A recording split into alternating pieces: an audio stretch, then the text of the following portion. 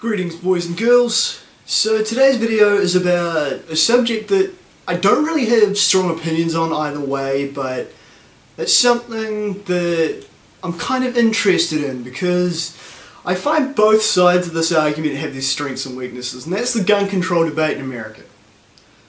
Now, I find there's a lot of flawed arguments coming from both sides really, the gun control people and the people that say we should leave well enough alone. And you know, these gun control debates pop up whenever there's a big shooting or a mass shooting happen with some nutcase who shouldn't have gotten a gun going postal with firearms. See, on one hand you have the people that say, no, leave them alone, it's our second right amendments, etc, etc.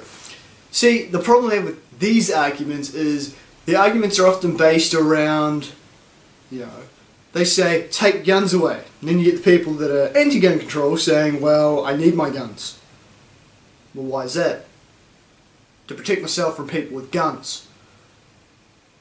Okay, so you need guns to protect yourself from people with guns.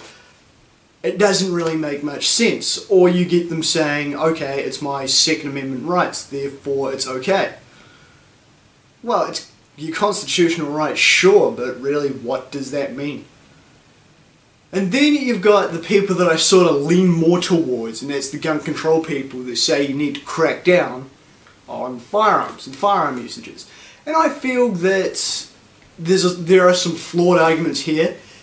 It's sort of my main problem with gun control. I'll get onto the flaws later. I will say that they bring up good points. Some shit does need to be done because people are killing each other way too fucking easily. People are getting access to firearms way the fuck too easily. But, you see, here's the thing, people. While I lean more towards the increased gun control argument, I lean completely away from the ban guns completely argument. Because there is where the flaw lies in the logic of that particular side. With the people saying that you need to ban guns outright, they fail to take into account the fact that this would open up a whole shit ton of other problems when it comes to firearms. You see, banning things really doesn't do shit. Prohibition does not work. America tried it with alcohol in the 30s, lo and behold, it just created a new black market for booze and alcohol and slugging and bootlegging and what have you. Marijuana's been illegal for ages and no one I know smokes marijuana. Oh wait, hang on.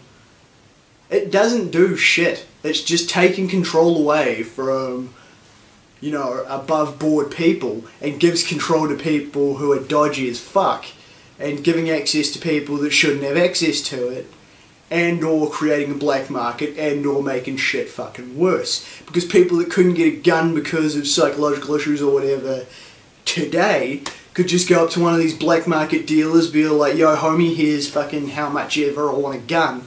Here you go superstar, there's your gun, give me my money, thank you very much.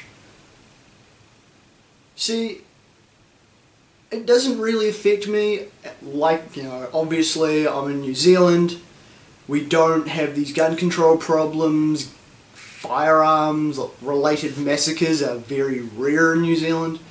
The last really big mass homicide with a firearm we had was in 1990 down in the South Island in a small community called Aramoana.